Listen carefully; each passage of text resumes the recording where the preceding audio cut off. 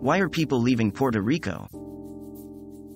The declining population of Puerto Rico in part is due to the economic crisis created by the elimination of Section 936, Feliciano said. The economic struggles have accelerated brain drain on the islands, as the young and ambitious leave to attend school or join the U.S. military. The 23rd of September 2022. Why does U.S. want Puerto Rico? The strategic value of Puerto Rico for the United States at the end of the 19th century centered in economic and military interests. The island's value to U.S. policymakers was as an outlet for excess manufactured goods, as well as a key naval station in the Caribbean. Does the U.S. control Puerto Rico? Puerto Rico, an island in the Caribbean Sea, has been a territory of the United States since 1898, after the U.S. defeated Spain in the Spanish-American War.